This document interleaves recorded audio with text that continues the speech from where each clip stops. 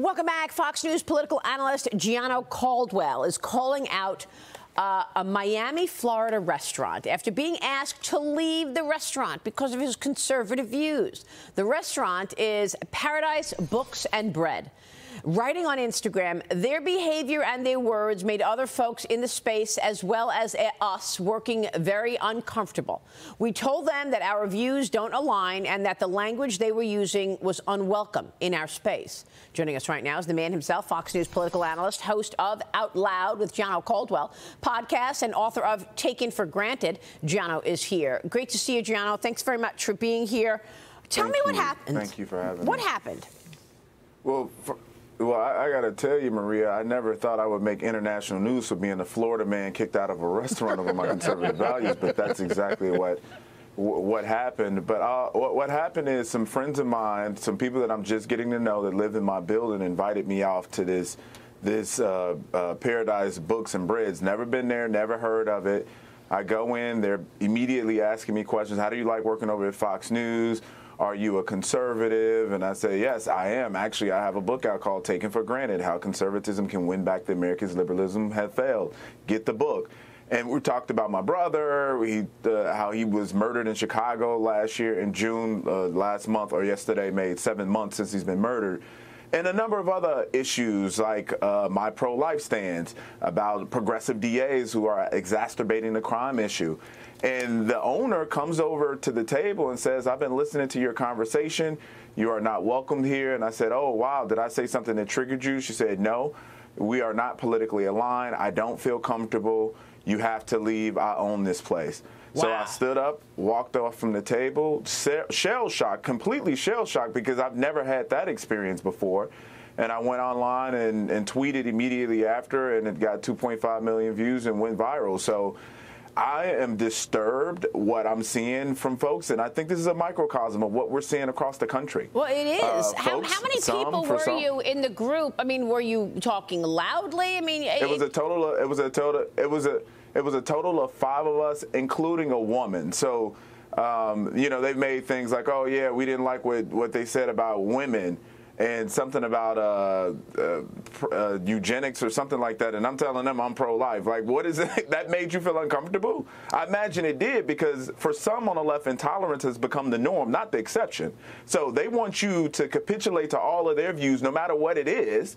But if you say, I believe in God, and I talked about my faith in God while I was there as well, if you say that I'm pro-life, then it's a problem. There's a target on your back. And let alone, don't let you be black in saying these things. You got to go, because you are now someone who's an enemy to your race. And that's how a lot of these liberal left-leaning people think. It is extraordinarily reprehensible. And I am thankful that since this is all taking place, that they've shut their doors down at least into next month. But I think there should be a real investigation into this, because this shouldn't happen to anyone. And I imagine if I didn't have the platform that I have, if I didn't work at Fox News, no one would know about it, no one would care, and they would get away with this. So I imagine how many other restaurants across the country are doing this exact thing. Kayleigh, what do you think? Gianno, yeah, Kayleigh McGee-White with the Washington Examiner. I think it's so important what you mentioned, that this is simply a microcosm of a growing trend. You think about a few months ago when a religious group was denied access to a Virginia restaurant simply because it's a Christian organization. And would you say that what you experienced was outright bigotry in this case? I think it was. I just find it hard to imagine that if I was white and I was saying these things, that they would be so alarmed and put me out.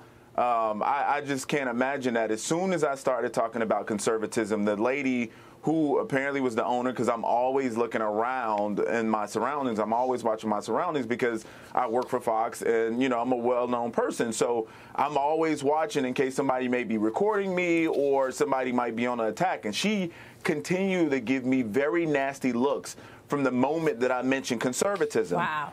That's not okay. That is not okay. Todd? Yeah. Is there any more group loathed by the far left than a black conservative? No. And I think Senator Tim Scott said it perfectly. He said that for liberals, black conservative is public enemy number one. You got to keep in mind, without African Americans, Democrats wouldn't be able to win a Democrat primary for president. That's been the case since the 1980s when Jesse Jackson ran for political office. So they need to keep black folks in the fold. They need to continue to say, if you choose to be conservative or support a Republican of any kind, then you are an enemy to your race. And this is so ingrained in the African-American community. When I grew up, from my family to my teachers to the people in the community, they all believed one thing about Republicans, which is that they were a racist group of people who didn't care about black people or poor people. Those things are not true. They're asinine, but that is the belief system that continues to this day, and that is how they keep a hold and a lock on black folks voting for Democrats at high rates.